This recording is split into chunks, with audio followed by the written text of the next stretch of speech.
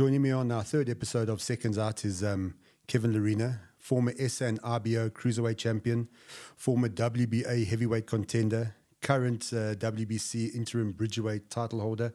Thanks for joining us. Pleasure, Shauna. Only my pleasure to be here. Thanks for having me. Let's get straight into it. You're a jockey that became a heavyweight boxer.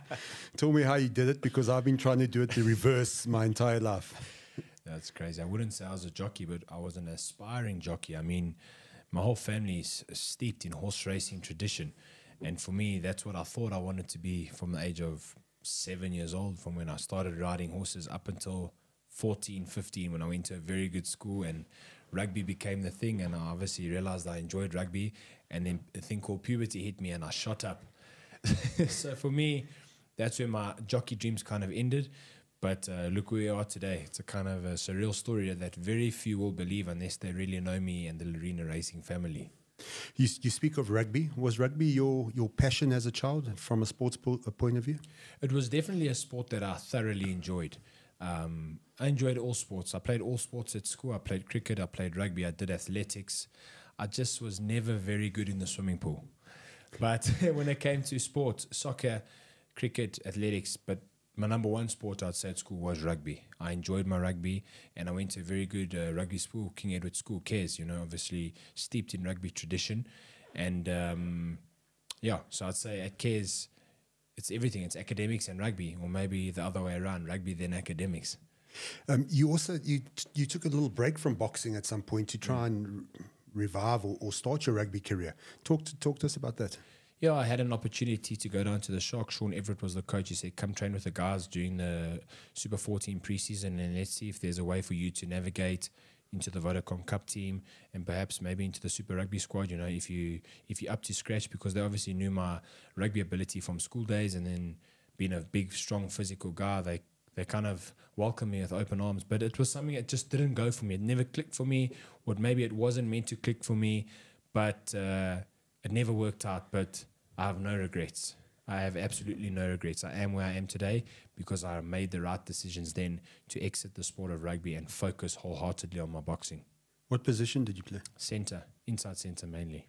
You mates with Jesse Kriel, one of the nicest guys around. Yes, the top guy, phenomenal athlete, a very, very inspirational human being, and a phenomenal rugby player. But more than that, he's a very good friend. Why did you never have an amateur career? Sean, with boxing, I never really had a setup or an amateur setup or a place to go.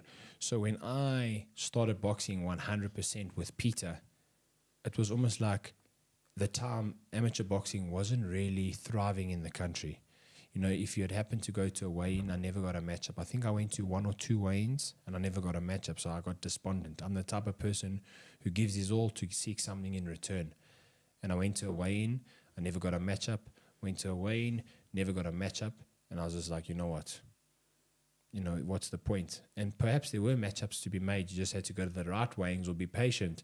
But I have no regrets, I trained hard with Peter for a good 7-8 months before he turned me pro, and I learned a lot by sparring guys like Tabiso Mchunu, Chris Van Heerden would help me, Tsapang Mohale, Elvis Moya would assist me a little bit, to name a few, and I learned a lot from those guys in order to help me turn pro.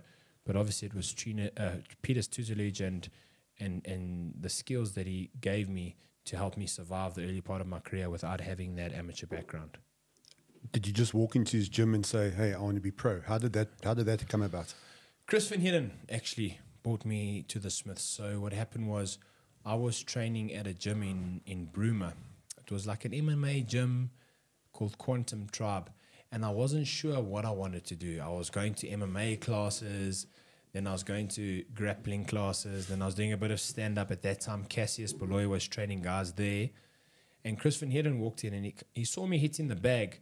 And he said to me, do you box? So I said, no, well, I kind of want to be a cage fighter. I like fighting. So he said, no, man, come meet my trainer, Peter, and I'll introduce you to him and then take it from there. So I said, okay, cool. At this time, I knew who Chris Van Heerden was by just watching Supersport or watching television and watching him fight. I think he had his first fight for Peter then, which was against Bongani Molasi, if I'm not mistaken. And anyway, follow on maybe a week or two, meet up with Chris Van Heerden. He takes me to meet the Smiths in 4 ways, and I hit a little bit of pads.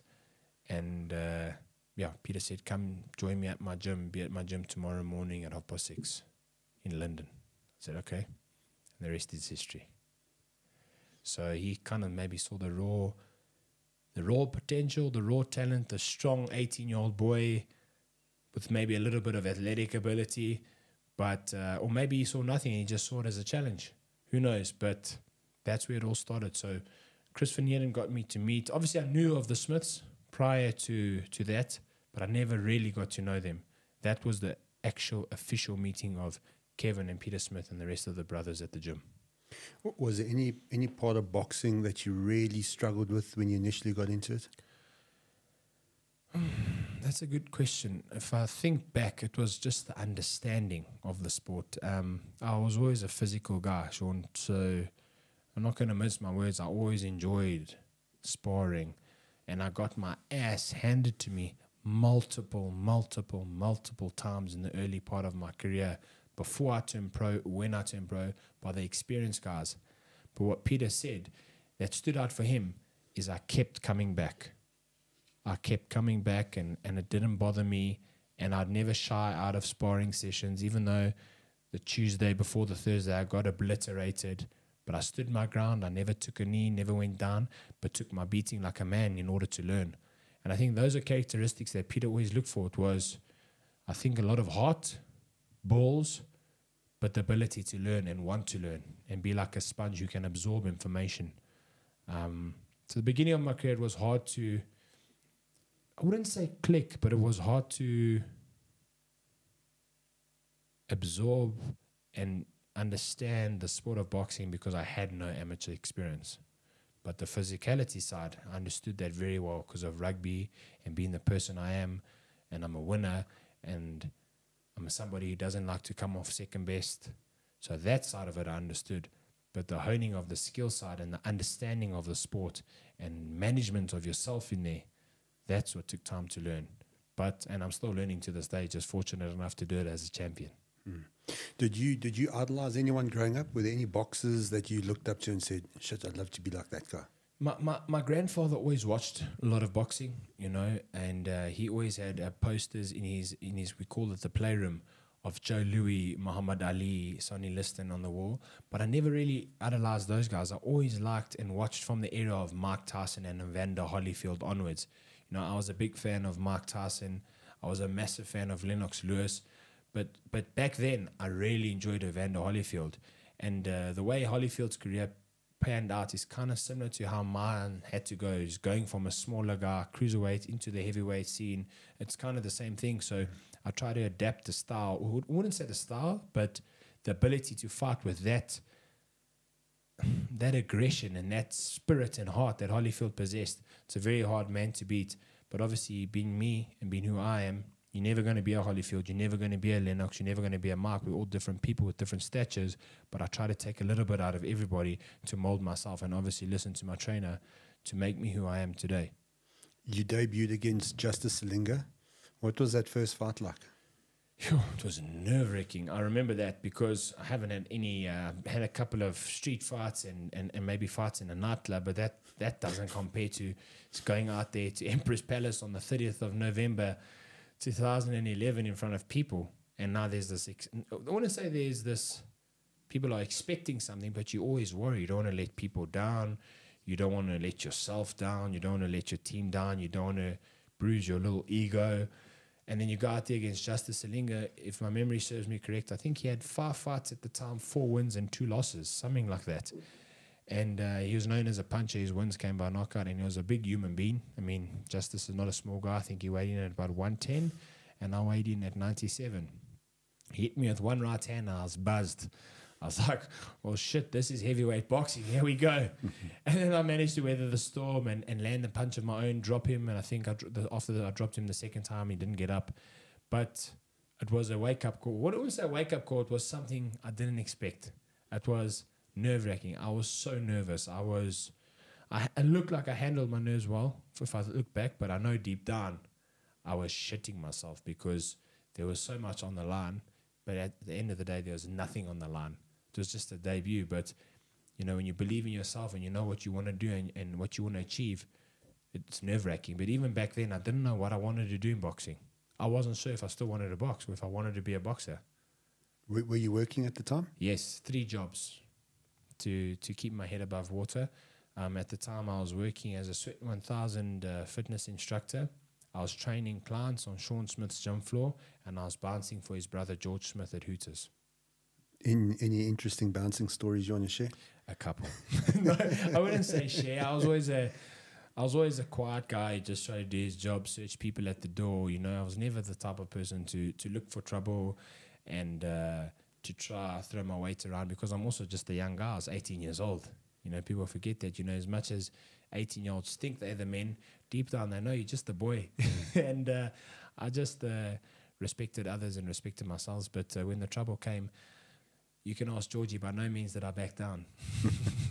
In boxing, when did you, as Kevin Lerena, know that you had a future in this sport? When did it come home to you that, shit, you know, I can actually make this work? When I trained with Peter my first 5 fights, and then I got a whole lot of confusion in my career. I wasn't sure where I wanted to be. I was hasty. Then I left Pete for like 1 fight, and then I came back to Peter. No, I didn't come back to Peter. I went to the rugby for that moment in time. Then when I came back, I spent a little bit of time with Sean. We had a good run together.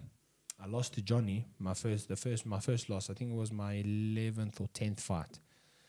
You're making me go back in the archives there, Shawnee, but my memory's still okay. I lost to Johnny on points. You know, Johnny was the better man on the night. I think it was a majority decision, if I'm not mistaken.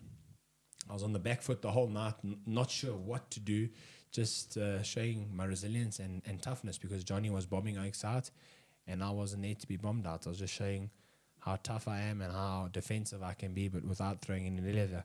So I lose that fight, and I said, this is a shit place to be. I don't like this. I don't like losing. But there's something that I'm missing here. There's something that's not with me. And I said to myself, you know what? Peter, will you take me back? Will you take me back as a fighter? Because my first 5 fights I was with you, we had a great run. Yes, my first 5 fights weren't against Johnny Miller-like opponents, but we had a great run and you understood me. We had a very unique bond that very few trainers and fighters will have. Cut a long story short, Peter took me back under his wing. And I'll say to Rodney, and we speak about it to this day, when Peter went to Rodney and he said to Rod, I'm training Kevin now. Can you give us some opportunity? Rod said to Peter, do you think he's going to make it? I don't think so. And this is no disrespect to Rod, because we talk about it, because he admits to saying he was wrong. And Peter said, just give him a chance. Just give him a chance, Rodney. And I thank Rodney for this, because he gave me that chance. He brought me to Denmark to have a 4-round or a 6-round fight just to get back to winning ways. I got that victory. And then I fought Dion Coetzee for the SA title. And obviously I won every round against Dion, hurt him, I would say obliterated him in a fight that himself and his trainer Nick didn't think I could win. I beat Dion and I beat him well. And that's when I said, you know what, I can do this sport. I really, really can do this sport if I pay attention, if I work hard, and I discipline and dedicate myself to the grind. And I listened to instructions, because I knew I always had the athletic ability. I was strong enough. It was just about clicking and listening and understanding the sport of boxing. The late Nick Durant messaged me the next day. I just want to say, well done. Well done on your victory. You had a tremendous fight. You surprised me. And that's a message that sticks with me to this day, because Nick Durant was a legend trainer. And I always tell his son, Damien, that's what your dad told me after I beat Dion. And Damien said that was one of your best performances. And that was a turning point for me in my career. I mean, if you look at the record from there on, it was onwards and upwards. It was the upward trajectory, and it was that moment when I said, I can do this sport, but I need to listen to Peter. I need to cut all the bullshit out, need to ignore the noise, focus on me, ignore the naysayers, focus on what I need to do, and then the rest is history. If I look back, that was the turning point in my career, because on came the second fight with Miller. That was a victory. Then that was your next fight, yes, against Johnny. You avenged it. Yes, and then the Super 4, There was the top 10 cruiserweight ratings, and then and so on and so forth, the Kalinga, you know, and then to this point today. But I learned a lot over those years, but I applied myself, Sean. It was that moment in 2015. I think I beat Dion in 2015, which was the turnaround for me. 2015 was the point where I said, I can do this and I can do it really well. And I do it, and I owe it to the people who believe in me. Rodney, Peter, and all my supporters and family. I said, and I'm going to do it. I enjoy boxing. I love it now. And I want to become a world champion. Your first fight was on the Golden Gloves Bowl. Mm-hmm. You went away for 1 or 2 fights, did your own thing, came back. You and Rodney have got a long-standing relationship. Yes. You know, I wouldn't say I did my own thing. It was about just staying busy. Rodney gave me the opportunity. I had my debut with Golden Gloves, or African Ring at the time, that Christmas cracker, then a Golden Glove show, then another Golden Glove show, and then I went 2 or 3 or 4 shows without Golden Gloves because I didn't want to stay inactive. So I fought at Turfentine Racecourse, I fought at DF Milan School, I fought at Hartfeld Arena, I fought wherever I could fight just to get fights. Yeah. And but if you look at the majority of my career, it was backed by Rodney Berman. You know, he saw the star in the making, or a potential star, and Peter obviously always knew what I could do and what he needed to do for me to get there. But Rodney has given me a whole heap of opportunities. But in return, obviously, I've given him a whole heap of entertainment too. Mm. You won the IBO Cruiserweight title. You defended it 6 times. You had a fight at Bridger. You went to heavy. You back to Bridger. Looking back now, do you think you maybe could have or should have stayed in the cruiser and just carried on grinding in that division? No, by no means. I won the Cruiserweight world title at 24 years old. And my body structure changed. It evolved. And it was very hard to make the weight, Sean. You know, even my last 3 cruiserweight fights, it was a challenge, but I made it. But it was not easy. It was not easy at all. So I outgrew the division. And in a way, I'm somewhat happy because the cruiserweight names, if you look at the cruiserweight division over the last 5 years, there's not much happening. It's a stagnant division. I mean, the same guys are fighting for the same eliminators, the same belts. You know, there's been solid champions at cruiserweight. I mean, your Lunga Makabu defended his WBC a couple of times. You had your Neil Dortikas. You had Usyk, who's gone up to heavyweight. I mean, you had Gassiev. You had Bradis. But now you got a new bunch of guys, and they're good fighters, but it doesn't appeal to me. You know, the glamour division is the bigger guys, and I don't think cruiserweight got the light it deserved. It had its moment, but I think the division remained very stagnant, especially the past 3 or 4 years, just before COVID, during COVID, and a little bit after. You're now in the Bridgerweight. Only the WBC recognizes the Bridgerweight, yes, which I think is a good thing, because I think the gap between cruiser and heavy, top heavy, is too big. Yeah. Do you think it's going to take off like cruiser did back in the day? It all depends who fights for the belt. I think the value of the belt is who fights for it. It can take off. There's potential for it. Do you need buy-in from other organizations? Most definitely it will add a bit of weight, but the WBC, the green and gold, is probably one of the best belts in the division, and the belts that fighters want to hold. It's a good way for me. It was a good way for me to return after my loss against Daniel Dubois, because I got good fights against Murray, against the Skashi. But if you look at my heavyweight ranking, I think I'm number 12 or number 11 in the world now on BoxRec when I last looked. So for me... 15. Yes, 15. So for me, that's important, because I'm there for any of those top 15 guys. When the offer comes, Rodney is well aware, Pete's well aware. If it's a good enough offer, it's a belt, it's a lucrative fight, I'll take it. You know, I'm by no means done with heavyweight. I'm a very small heavyweight, we know that, but I know what I can do at heavyweight, and people know what can happen at heavyweight. If you get caught, you find yourself on your ass. You catch them, they're on their ass. So it's about navigating it right, but the big paydays are at heavyweight. And at the end of the day, I started the sport because I love it, and I still do love it, but I want to do well. And I want to be that South African fighter carrying the flag on the biggest stage and trying my best to earn the biggest money. That's what it's all about. Biggest fight you had, Tottenham Hotspur Stadium, Daniel Dubois. You were with us. Yeah, there. it was an amazing experience. Sean? I mean, That it was was cool. unbelievable. And Looking back at Daniel now, Yeah. he went on to fight Usyk and then Miller. For the Usyk fight, he got something like 38 million rand. Yes. Do you sit there and watch it and think, shit, that could have been me? It should have been me. I don't sit there. I cuss when I watch the TV. I said, you know what, it is what it is. I was meant to be fighting Usyk for £2 million. But that wasn't what happened for me. It wasn't meant to be, maybe. He got a big fight against Jarrell Miller, and he fought very well, probably the best fight I've seen of his. So I commend him. Well done to him. He fought really well. He showed no quit in him. He dug down deep. Jarrell Miller isn't a Alexander Usyk. He's not a Kevin Lerena, but he's a very big man. So you got to respect the boy for that. He dug deep. But he's got that opportunity. He took it with open arms. Look, he got caught against Usyk. Did he quit against Usyk? I don't know. Let the fans decide that. I don't really want to knock people. But he's come back, and he came back very well. And he's on that upward trajectory now. He obviously wants a big heavyweight world title fight. I've been calling for the rematch for a long time. It's just, it's not that I can't sleep at night. I think it's due to me. You know, we both know that he doesn't know what hit him in round one. He said, what did you hit me with, you know, after the fight? So it was a legitimate knockdown where anything could have happened, and then I got caught. So it was a backwards and forwards fight whilst it lasted. But good luck to Daniel Dubois. That was a surreal moment in my career.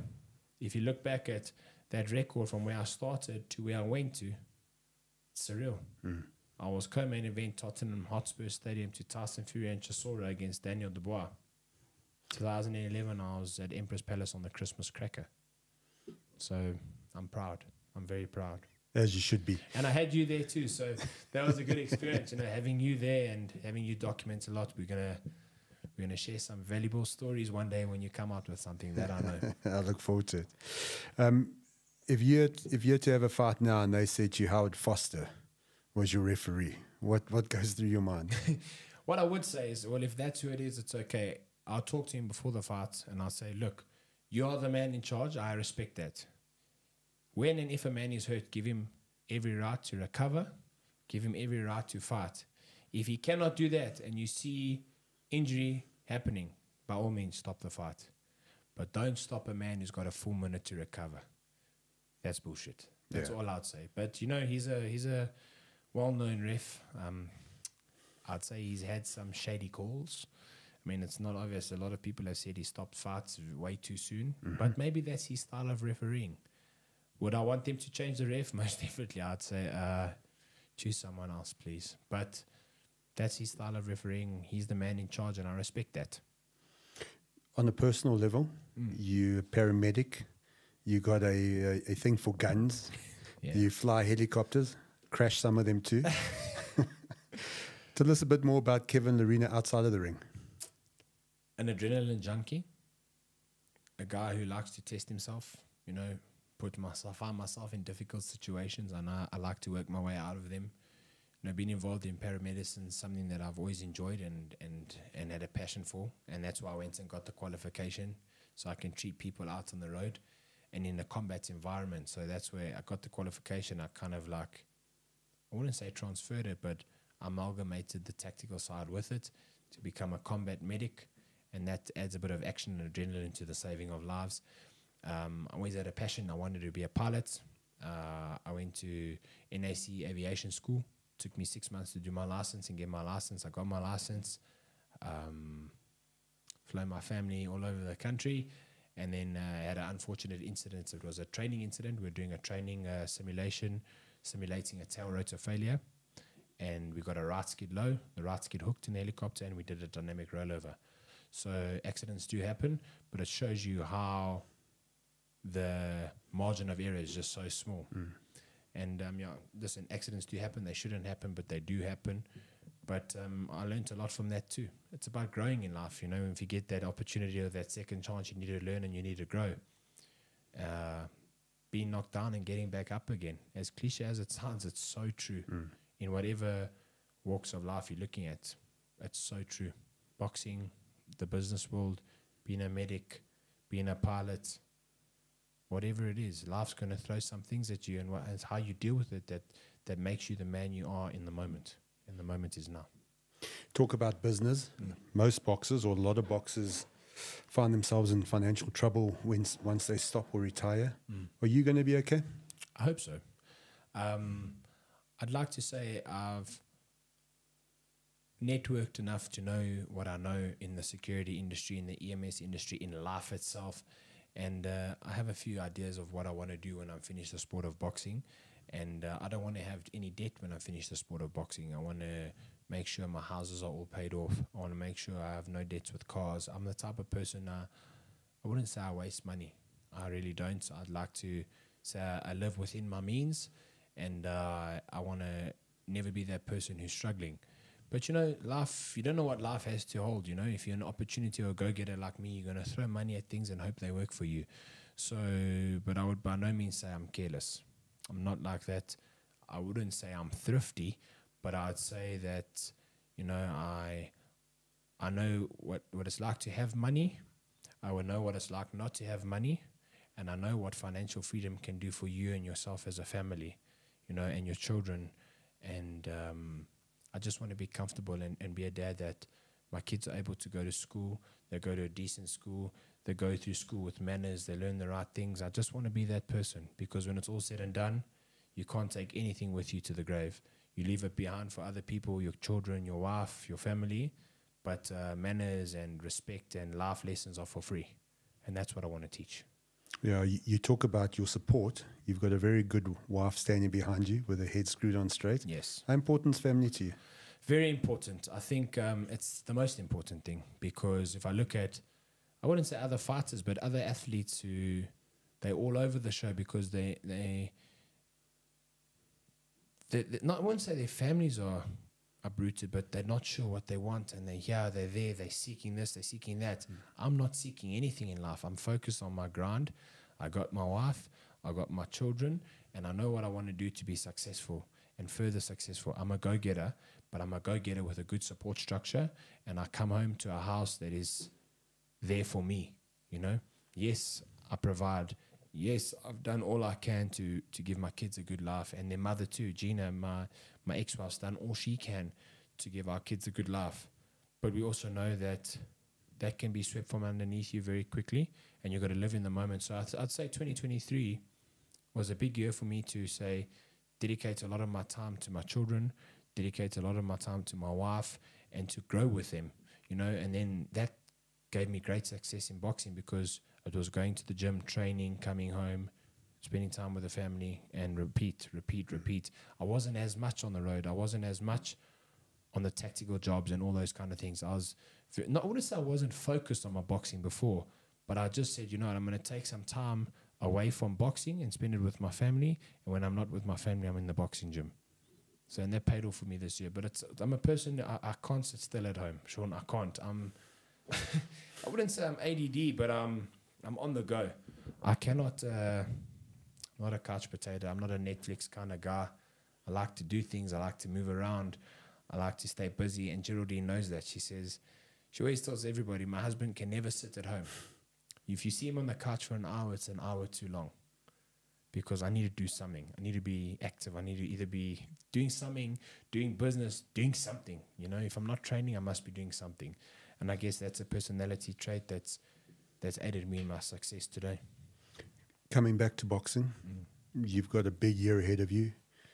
I get the feeling that 2024 is going to be the year that either makes Kevin Lerena a world champion or doesn't. Is that the sense you get now, where you are with your career? Yes, I got another 4 strong, solid years left. I'm in my peak right now. I'm the strongest I've been. I believe my boxing IQ is the highest it's been in my whole career. Now it's up to me to make it happen. You know, the boxing is a very hard sport where the highs are there and the lows are there. I mean, you know it, you've seen it. And we're on the upward trajectory right now, you know. I think what people don't realize, when you come back from a loss and you pick up your 2 solid wins immediately after that, it's very important for your confidence, for yourself, for your emotional well-being, and for your team. So now it's up to me to go on and deliver what's left. Who knows what's left? I've always said I wanted to fight for the heavyweight championship of the world at the highest level, and I truly believe I will do that. There's a bit of a shake-up now in the heavyweight division. Huh? A bit of the old guard seems to be, like Deontay Wilder's recent loss. Yeah. There seems to be a bit of a shake-up. It would be nice to be part of that. I want to be part of it, and I believe I will be part of that, with my team, with Peter's training style, with Rodney Berman and his connections abroad. We can get these opportunities. The big boys, it's all about watching the big boys and the heavyweights, and that's where I am, and that's where I've always wanted to be. And that alone is a victory and an achievement on its own. But now it's about capitalizing and being more than just an achievement. I want to be the person to shock the world, and I believe I can. It's never going to be easy. The heavyweights are strong fighters. They're all good fighters. You can't undermine any of them, but it's just about opportunity. So I know if I get given the second opportunity at a big fight, I need it now, take it. And I think 2024 is the year for that. I must take care of business against either Badu, Jack, or Rosinski. That I need to focus on. But if that fight doesn't materialize and a big heavyweight fight does, as Peter and Rodney said, we'll take that too. At the end of the day, it's all about financial freedom and looking after the family. My well-being in the family. And the family is a big family. We've got Peter's family, we've got Rodney's family. We need to all look after one another. And that's what it's about. Rodney needs to see a bit of ROI on me. And you'll only see that at the heavyweight game, the big boys. And Peter needs to, he's seen the ROI with me, but we need to grow as a team. We need to enrich one another. When Peter wins, I win. When I win, Peter wins. And we're talking financially, we're talking emotionally, we're talking as a gym. I'd say for a very long time I've been carrying the Smiths flag very high, and I'm proud of that. Bridgerweight division, you've mentioned who you'd like to fight next year. If it materializes that you have a heavyweight fight, anyone you eyeing? I see Murat Gassiv's in the top 10 there. I really like that fight. He's a big puncher. I think a style that would suit me. But there's a lot of names there. I mean, Otto Wallin, he's just lost to AJ, but he's a southpaw. He's a heavyweight. I see I can beat him. There's Daniel Dubois. There's... Do you think you've got the beating of Daniel? Yes, I do, if I don't get hit. Any heavyweight or any fighter gets hit by Daniel will have a hard time. He really punches hard. I mean, it's obvious, There's a reason why he knocked out Anthony Joshua in sparring. He's dropped many fighters in sparring because he's a massive puncher. So I think if you can avoid that big punch and boxing and hurt him and put him on the back foot, you got a chance to beat Daniel Dubois. If you're going to sit in the pocket like I did and make the mistake like I did, it will be a very hard, a very long night. Who wins, Fury or Usyk? That's a hard question, Sean, because based on Tyson Fury's last fight, he didn't fight well, but you also got to look at the quality of opponent. Francis Ngannou is a former UFC heavyweight world champion, but he's not a boxer. But those kind of guys to fight are awkward because you don't know what they're going to throw or where they're going to come from. Usyk's a conventional fighter, like a cat in the ring. He's in, he's out, he's up, he's down, he's all over, he's left, he's right. On Fury's last performance, I'm leaning towards Usyk. I really am. But Tyson Fury is a beast. He's got big match temperament. We've seen it when he fought Deontay Wilder. We've seen it when he fought Vladimir Klitschko. Tyson Fury is a phenomenal fighter, and so is Alexander Usyk. So if I had to stick my neck out, that's probably the hardest question of this podcast, but I'm gonna lean towards the bigger man. I think Fury can beat him if he uses his solid jab, if he's able to keep Usyk at bay. But if he lets Usyk on the inside and shows Usyk too much respect, I think Usyk will outpoint him. He won't knock him out, but he'll most definitely outpoint him. Not that anyone cares, but I think Usyk beats him on work rate alone. No, we care. It's a valid point. That's what I'm saying. Yeah. If he shows him respect and allows him in, it's going to be a long night for Fury. The only way you beat Usyk is if you back him up. Dubois kind of tried to back him up. AJ had moments in his fight of backing him up and hitting him to his body. Martin Bakole has dropped Usyk to his body. He's very vulnerable to the body, but to get to that body is another story because he's such a good mover. So if Fury can establish a good jab and work behind that jab, it will be hard for Usyk. But if he allows Usyk in and to dictate the pace, it will be a long night for Tyson Fury. But that's a very good fight, and it's for the undisputed, heavyweight championship of the world. So But I'm going to go with Fury, I think. You mentioned Martin Bakoli. You sparred with him. Yes. World champion potential? Most definitely. Most avoided fighter in the division. He also battered Daniel Dubois up in sparring. He's given Anthony Joshua a hard time. He's dropped Usyk. I mean, it's public knowledge. He's a beast. You know, he's come about himself since he's lost with Michael Hunter. I mean, he beat Tony Yoka. He destroyed Carlos Takam. So he's shouting, and he's shouting loud in the division. He's definitely one of the most avoided fighters, and I had the privilege of sparring him and learning a lot from him. He's a big man. He's a strong guy too. Can he become heavyweight world champion? Given the opportunity, most definitely. Kevin, thank you for your time. Sure, no. Always great chatting to you, and I'm sure we'll chat to you after you get the WBC title. Yes, or after we fight another massive heavyweight fight, because I know you'll be coming. Thanks for your time. Thanks for having me, Sean.